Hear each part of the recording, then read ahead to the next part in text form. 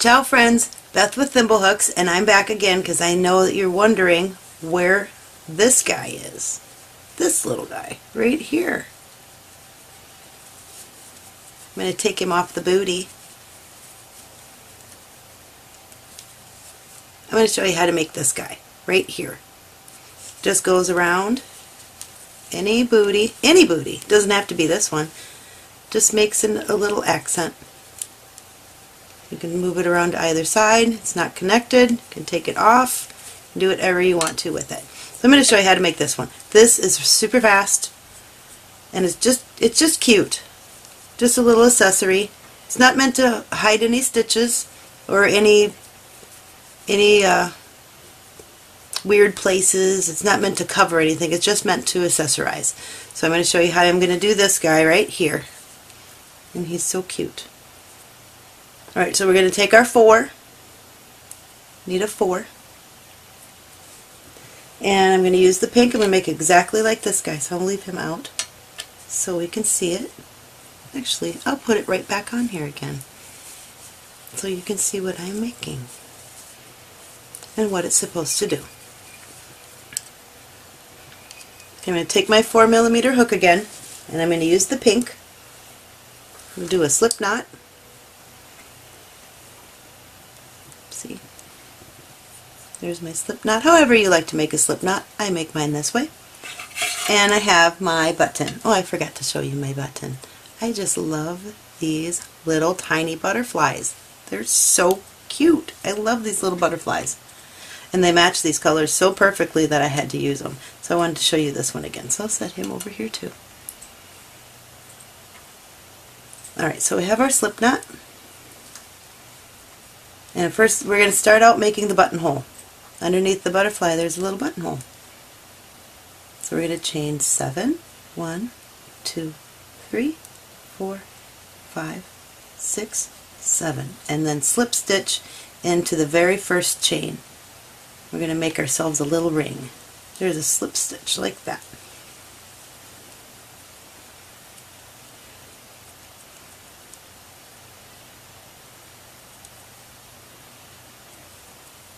Alright, there. Now I have it. We would chain 1, and then inside this ring right here we're going to make 15 single crochets. And I always like to mark my first stitch, so I have my stitch marker right here.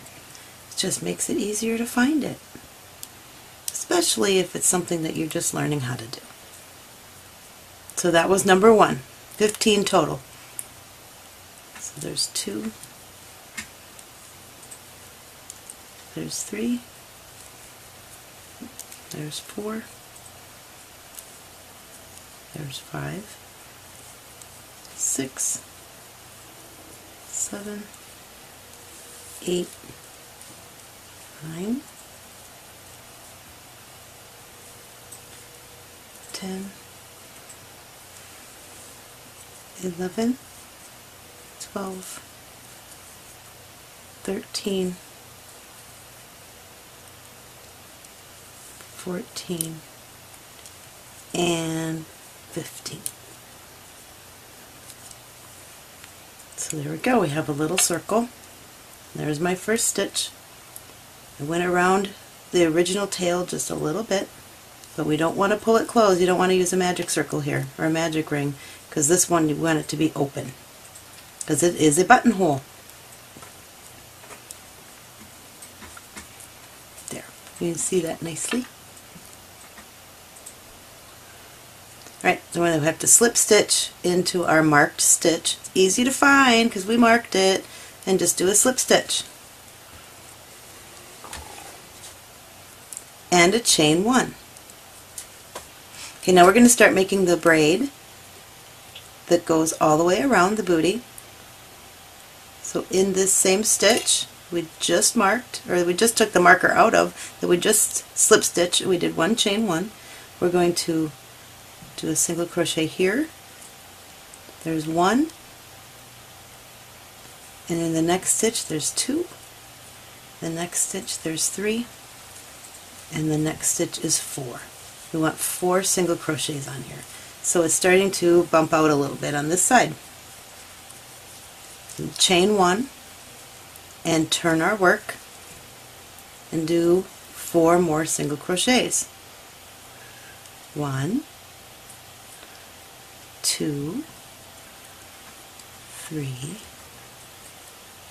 and 4.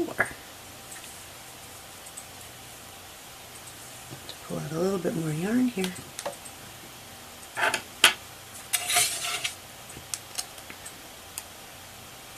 We're going to do that one more time. Chain 1, turn our work, 1, 2,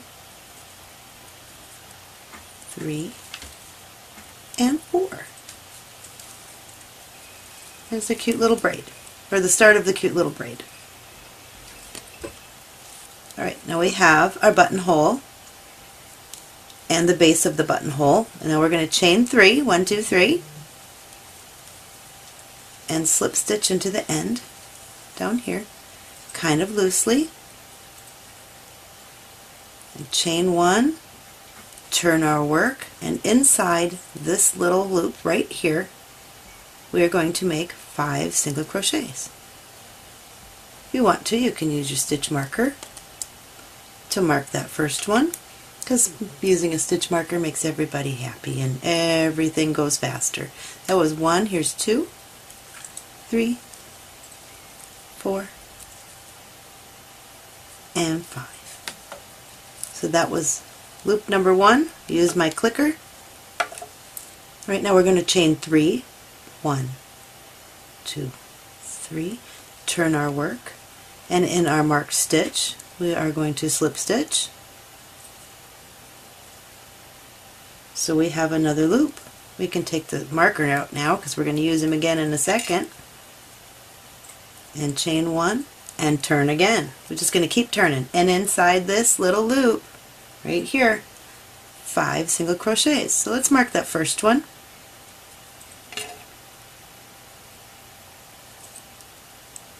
One, 2, 3, 4, and 5. So now that's the second link. I'm going to mark that, or I'm going to click it, 2. So we want a total of 12, and we have done 1, 2 links. Remember, this is the buttonhole, this is the base of the buttonhole, and now we have 2 links. We want a total of 12. So again, 1, 2, 3 chains, turn our work, slip stitch into the marked stitch, and chain 1. We're going to take out the stitch marker, turn our work, and inside this little loop 5 single crochets. There's 1, and we're going to mark it. Just makes everything easier to find. 1, 2, 3, 4, and 5. That's link number 3.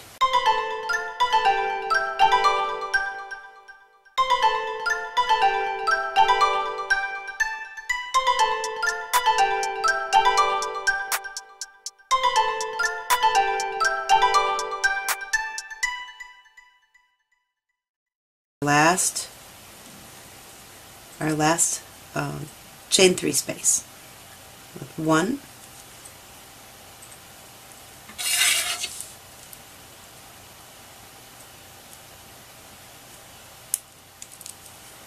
2, 3, 4, and 5, and click. Now let's just count, shall we? Remember, this is the buttonhole, this is the base right here, and then we're going to count these links. 1, 2, 3, 4, 5, 6, 7, 8, 9, 10, 11, and that last one we made is number 12.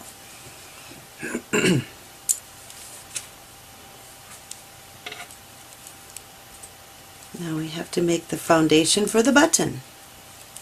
We're almost done. That's how quickly this goes. You chain one and turn, and single crochet across. 1, 2, 3, 4, and 5. Whoopsie. And 5.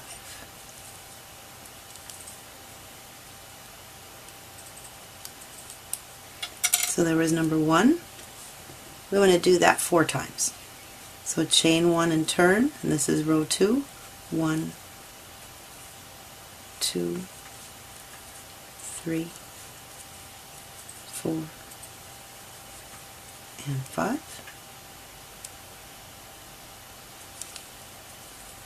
Chain 1 and turn, we'll do row 3.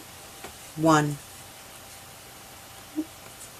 2, 3, 4, and 5, and one last time. Oops. Chain 1, turn our work, one more time. 1, 2, 3, 4, and 5.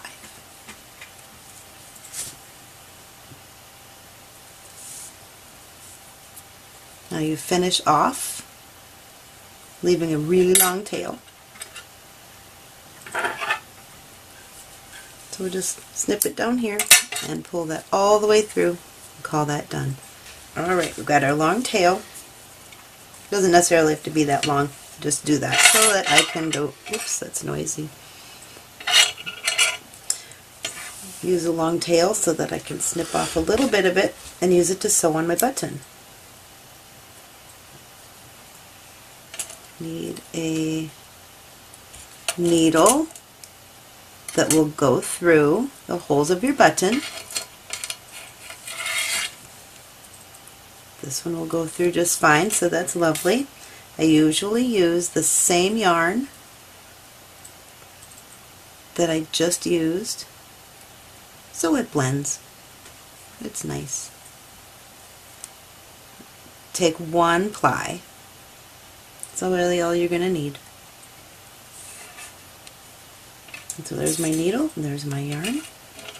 Now here's a good safety tip. Check and see if you can get your button through the buttonhole. Oh, I will be able to. No troubles whatsoever. I can get them through there, but if you have a really big button and it won't go through the buttonhole, what you're going to want to do is sew your button through the buttonhole and onto the button base. But I can go through, so I'm going to do this. My button is going to go right here on the last part that we just did. So I'm going to thread my needle really fast.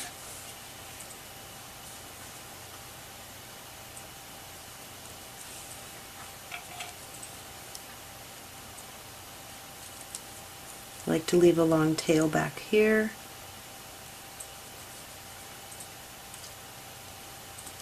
From my sewing, just so we're going to end up with tying that into a knot in a bit.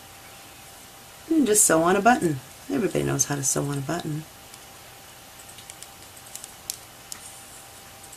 You want to be sure it's secure, since these are going by babies. You don't want the baby to be able to get that button off. So as securely as you decide it needs to be.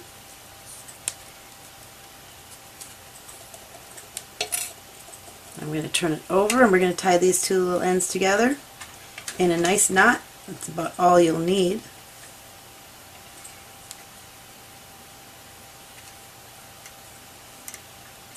I left that a little short, so it's going to be a little bit trickier for me to get this into a knot. I left that too short. That's why you leave a long tail. But there's one and one more once over, and make a real knot. Snip, snip.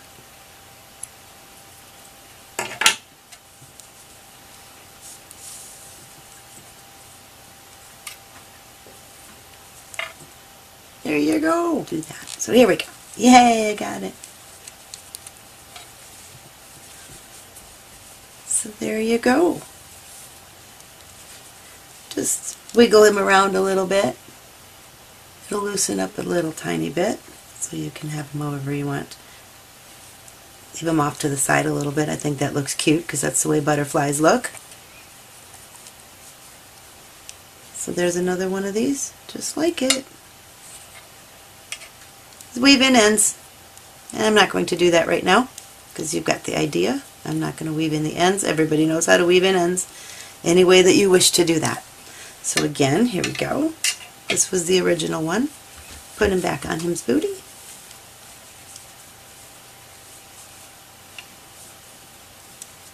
So cute. So adorable. Alright, well again, I'm Beth with Thimblehooks. Thank you for stopping by. Thank you for supporting my small business, and please subscribe to my channel. Thanks. I'll see you soon. Bye.